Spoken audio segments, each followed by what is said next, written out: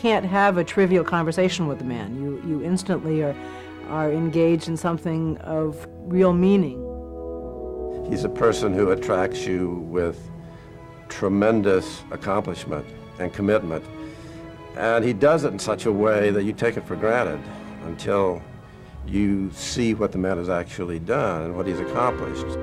My parents liked Dale because they thought he was a fine young man, and besides, he always found something to fix when he came to visit me.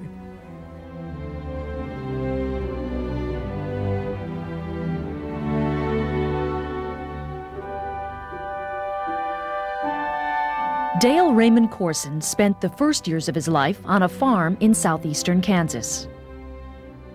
I rode a horse to school. Teacher came with a horse and buggy, and I had to unsaddle and saddle my horse and tie her in a shed and feed her at noon. His parents completed the 8th grade and wanted their children to go further. In 1923, the family moved to Emporia, where Corson completed grade school, then went on to high school and college. I remember the 8th grade general science teacher explaining the difference between chemistry and physics. And I can remember thinking, boy, that physics, that's for me. That's what I'm going to do. I never wavered from that. The mathematics now is way beyond what I studied in high school, but I believe my education in the English language and English literature was superior to what high school students get these days. At least I learned to write sentences that had nouns and verbs both in them. I played varsity basketball in college and also tennis. At one time I was the Emporia, Kansas junior tennis champion, and I have a silver cup to prove it. Next came a year of graduate study at the University of Kansas. The Depression hit the plains hardest of all. Dale Corson worked odd jobs to scrape by. I still have the account book I kept that year. I spent a total of $380 for 11 months there. I had a number of offers from various schools, but Ohio State offered me a teaching assistantship, I think at $450 a year.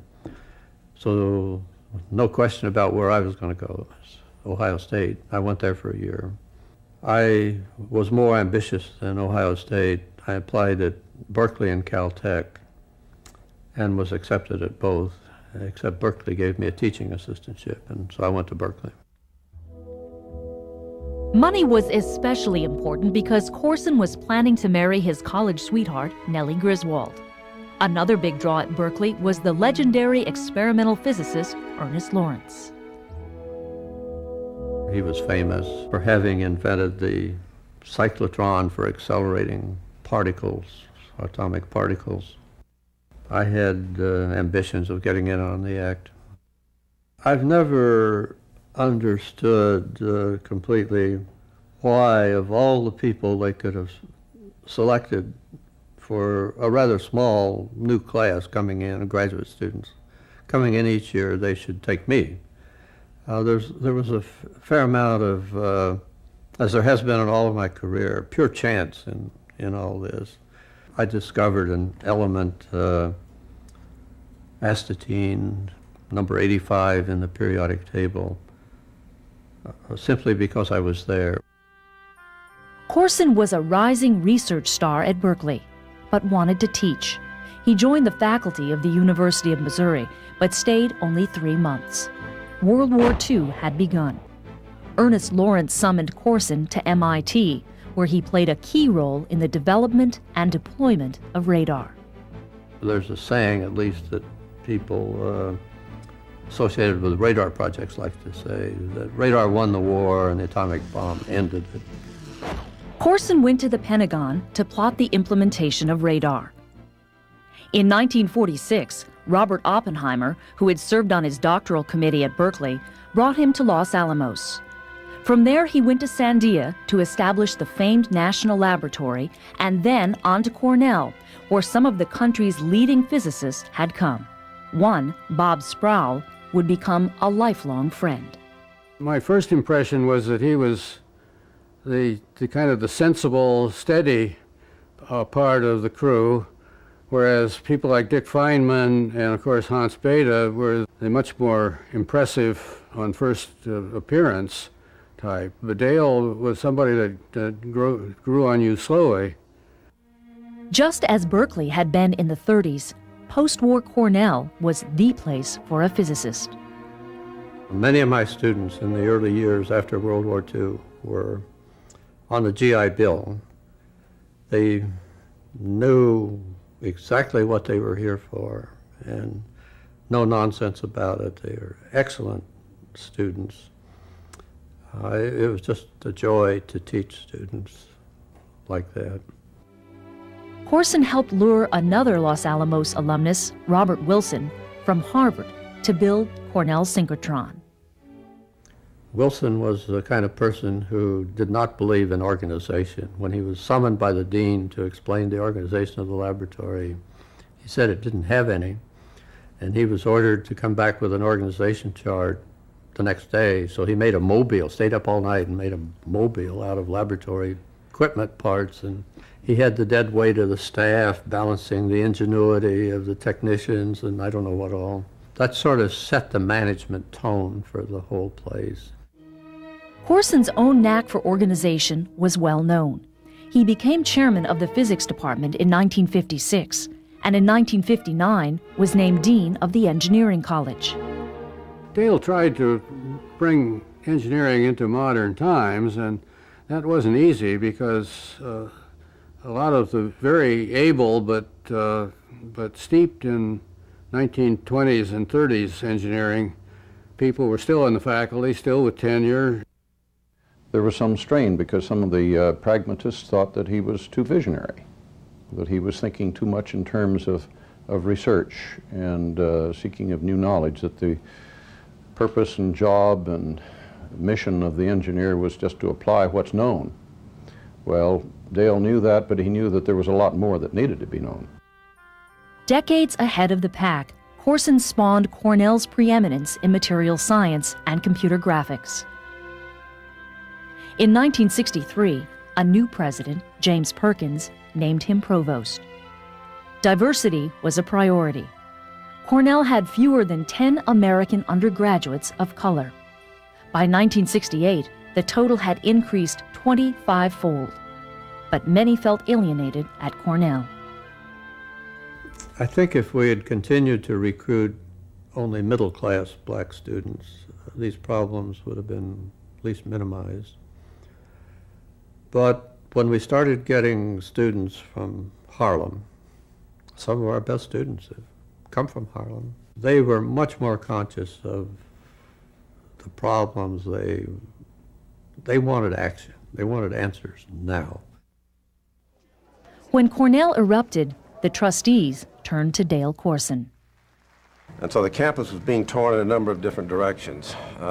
Dale was the one person I think nearly everybody trusted. I met with every faculty on the campus. We met each college independently, discussed the problems from their standpoint, what their ideas were. We got lots of people involved in the process. He was a person who was very committed to civil rights, and he thought Cornell had a pivotal role to play. He felt that Cornell both had the provender and needed, in some sense, to make a profound commitment to being open, responsible, humane, a university where everyone who was smart and had something to bring to the table could come and be respected. But I think he also understood that at this moment of chaos, there were real possibilities. I didn't know this when I was a student during that time, but upon reflection, I would say he was exactly the perfect person for what Cornell needed in 1969. He wanted to make it the best possible university. And that was not only in his own fields of interest, engineering, the sciences, but across the board. And the thing that impressed me the most was the way the alumni were coming back. They clearly had great faith in Dale. He actively opposed the Vietnam War, but when protesters seized the engineering library, Dale Corson insisted that other students had rights too. We did two things. We let him sit, and second, we sought for the first time a court injunction. There are, for him, very real lines to be drawn. And part of that comes from love. You can't love an institution if you don't believe that there's something at the heart of that institution which is inviolable. That carried over into a key area where Corson believed hard decisions were necessary: Cornell's budget. I think Dale was one of the first to do the arithmetic that showed that there were limits to what higher education in the United States could do in terms of spending itself to success. And he insisted that we increase our set-aside for depreciation and put it in the budget. Now, that raised a lot of hackles within the faculty because that meant it was taking away from current teaching and current research money. You had to take it out of the faculty budget and put it into a reserve to repair the roof. Later on, everybody realized that it was a wise thing.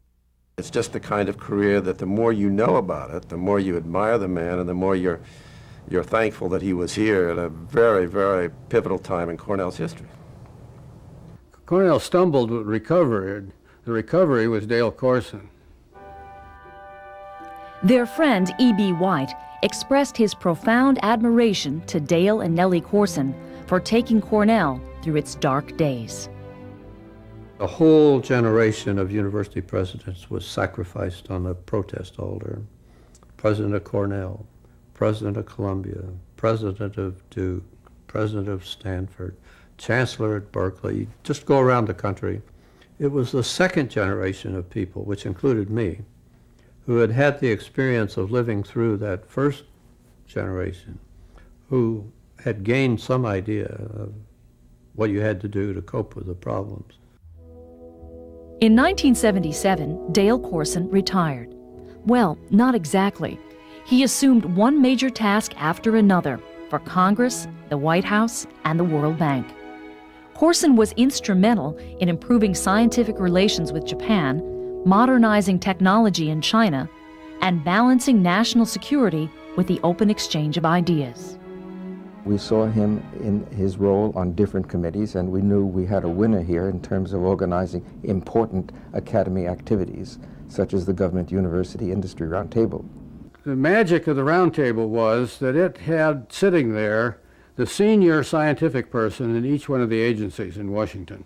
So we would have the vice president for research of Merck, say, or I know Monsanto was there, and General Electric, and so on. Big companies who knew what the problems were of staying alive, meeting a payroll, making a product, getting it accepted, dealing with government regulations. Dale could manage that process extremely well, and he brought it off. And to this day, the Roundtable survives.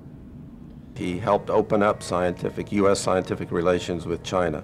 He has very close relationships with many Japanese scholars. He's a person with wonderful aesthetic sense. His photographs have been shown and exhibited by professional photographers, including Cornell Kappa, who admired Dale's photographs very much. I started working in photography when I was 7 years old. I had an aunt who developed all her own negatives and printed her own pictures in a house that did not have electricity in it. I've always tried to isolate a little part of the world, whether it's a bird or flower or a little piece of the earth, and look at it in detail and look at it critically with a photograph. Corson and a colleague, Paul Lorraine, found textbooks on electromagnetism lacking, so they decided to write their own. That was a mistake. That was an enormous task. I sure did learn a lot writing it. But for nearly 2 years, I came to my office every Sunday morning with a paper bag lunch, brown bag lunch, and worked till 5 in the afternoon, and sometimes made no progress at all. But we finally got it done. It was published in 1962 and held a major share of the market for a long time. It's been through 3 editions. When Dale thinks about something, he immediately starts to learn all he can about it, and he made himself an absolute expert on sundials, including the correction for the day of the year. Somehow they had the idea that I was the sundial expert on the campus, which I was. When they brought me their designs, I found all kinds of trouble with it, and to the point of dismay on their part, and finally they said, "You do it." It works pretty well. It gets a couple of minutes off as part of the year. It won't be better than the clock in McGraw Tower now, because that's a precise clock, but in the clock that's been there until now, it was better than that. Corson has earned some of the nation's highest awards, but one recent honor especially moved him. One of the things that's been so special has been the gift given to Dale and Nellie by his family, which was a new bell for our refurbished chimes. And so as we listen to the chimes now that are 21 bells, one of those new ones is because of a gift to Dale and Nellie. Just seemed like an extraordinary thing to do, and not sure they can afford to do it, but very nice. But we had the pleasure of going out to the foundry in Ohio to see the bell cast and see it here when it came back. He and Nellie realized that they'd never been up the tower in all the years to see where the chimes were going. So upon their return, we arranged for another visit for them to climb the scaffolding to the top of McGraw Tower. Ever Dale, he had a camera with him and has recorded one of the most beautiful photographs we'll ever have of Ho Plaza. In his 80s, Dale Corson remains an innovator. He helped launch the retirement community, Kendall at Ithaca. And as always, there was attention to detail. Well, Dale is a first-rate mixer of concrete to very high standards. When we first visited Kendall, where the Corsons are now, I was walking with Dale down a pedestrian path and pointed down, yeah, I know, it's terrible concrete. That concrete has now been replaced. Dale has made sure that it's just to his standard. I was able to make moderate contributions and maybe even substantial contributions here and there by going and getting involved in lots of different things. I'm not sure it was wise, and I don't know if I'd advise any other people to get involved in as many things. Dale is the epitome of the scientist who does his best to bring the force of science to bear on the improvement of people everywhere. We just assumed that probably he would teach school, maybe in a small college in Kansas, and I don't think we thought much farther ahead than that.